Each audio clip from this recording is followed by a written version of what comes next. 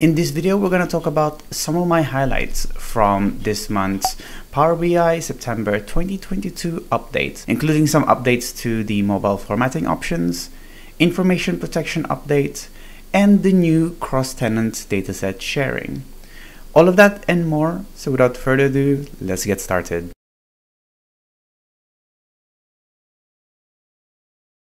Hi, my name is Fernan, and welcome to the Solutions Abroad YouTube channel, where we cover tips, tricks, and best practices when working with Power BI. I upload new videos every week, so make sure you hit that subscribe button and the bell icon to get notified when a new one is out. So the first one I want to cover is the improvement that they made on the discoverability of grouping hierarchies.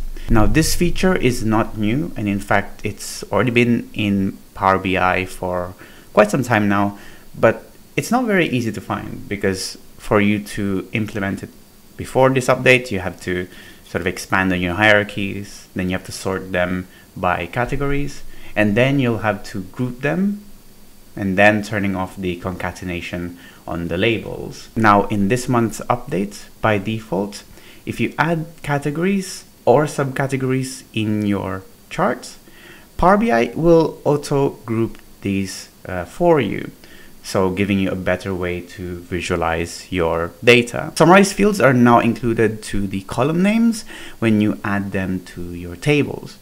Now, this one, I'm not so sure if it's a new feature as well, because I've seen it before. So maybe they dropped this feature and then put it back.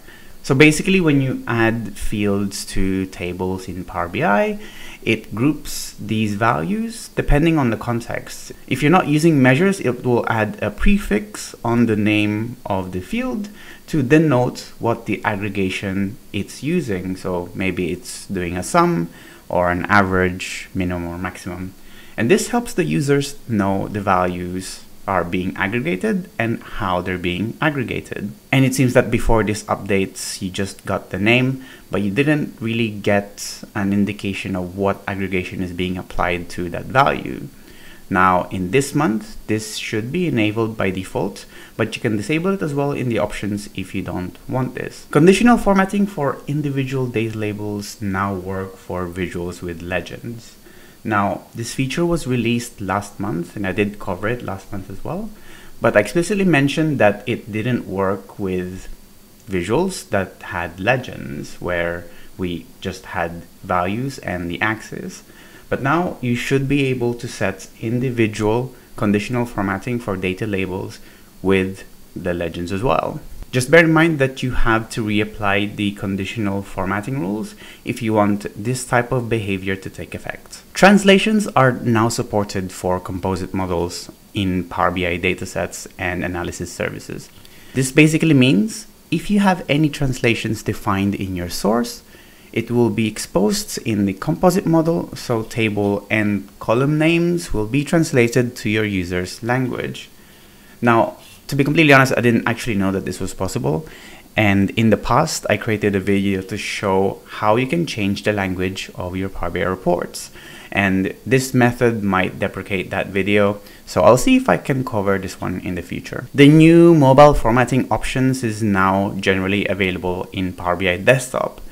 This essentially allows you to format and style mobile-friendly versions of your reports without affecting the original report layout. This provides a lot of flexibility in terms of designing your reports for smaller screens without a lot of extra effort. There are new updates on information security this month. So if you're getting data from existing datasets in the service, your report will inherit any sensitivity labels in the dataset. This ensures that any data classification and protection set by your organization is applied to your reports coming outside of the service. You can now share datasets across tenants in the Power BI service. So what does this mean? Basically, if I work for company A and I want to share my dataset to company B so they can use it to build their own reports, previously that wasn't possible without being in the same tenant. Now, with this new update, you can now share datasets to external users so they can use your datasets in their own tenant. And for me, this is really exciting news because it makes collaboration with external partners seamless while providing better governance to your own data. To enable this, first your organization needs to enable dataset access to guests, which can be enabled by the tenant administrator. If you want finer control over who in your organization can turn on data sharing to outside users, they can also set that restriction here. And then once that's done, you can find any dataset you want to share published in the service. Just go to settings and then enable allow external sharing. This will ensure that your users that have access to this report can discover this dataset even if they are external users. Lastly, you need to make sure that the dataset is shared to your guest user and has at least a build access to the dataset. Once that's all done, when they click Get Data from their own Power BI, under External Data, they will find the dataset they could use. From here, they can build composite models and mesh this with their own data to create their own reports. Lastly, you can now auto-generate reports of datasets in the Power BI service. This is especially helpful if you want to explore data or if you're a beginner and want to quickly build insights. From the Power BI service, you can choose auto-create reports on the Create page. You can do this from the Data Hub too by selecting Auto Create on any datasets. And in the past, I actually created a video covering something similar like this where you can auto create a report.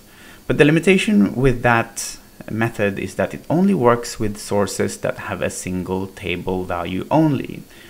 This new feature now works for typical datasets with multiple tables published in the service. And that's really it. So those were my highlights for this month's feature update. As usual, I didn't cover everything that was included in this update, only the ones that were interesting to me.